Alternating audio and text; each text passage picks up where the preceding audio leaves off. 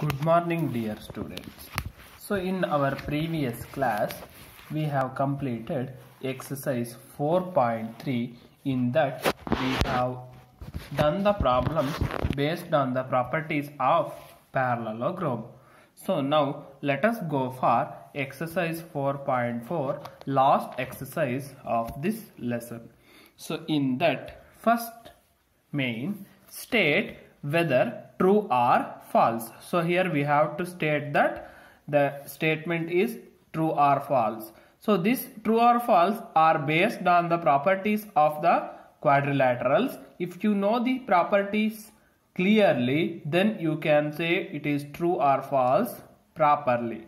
So first question, all rectangles are square.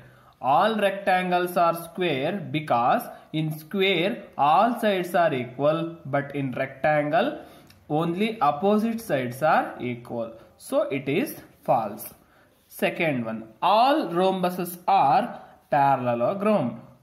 True, because it follows the property of all the properties of parallelogram. Mainly opposite sides are equal and parallel. In rhombus all sides are equal and also parallel, hence it is true. All squares are rhombuses. All squares are rhombuses and also rectangle. It is also true because square will follows all the property of rhombus and also rectangle. So the main property of rhombus is all sides are equal. In square also all sides are equal. The main property of rectangle, opposite sides are equal and each angle is 90 degree. In square also all sides equal means opposite sides also equal and each angle is 90 degree. Hence this statement is true. Next, all squares are not parallelograms.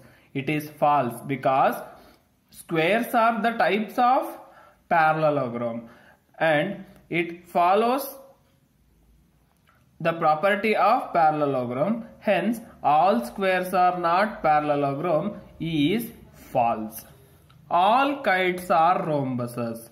All kites are rhombuses is false because in kite only two adjacent sides are equal, but in rhombuses all the four sides are equal.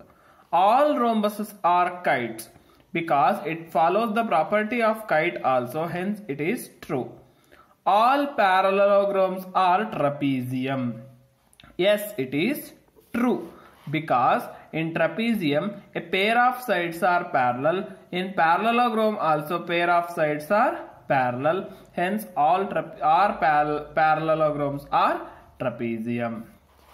Next, all squares are trapezium. It is also true because it will follow the property of trapezium.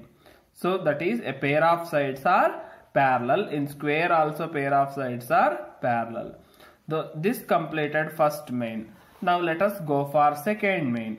Identify all the quadrilaterals that have four sides of equal length. So we have to name the quadrilateral which follows the above condition, that is four sides of equal length. The quadrilateral which is having four sides equal length is rhombus and square. Four right angle. Each angle is right angle in square and rectangle. So four right angle is contained in the quadrilateral, square and in rectangle. So this completed second main. So next third main is I will show third main in next video.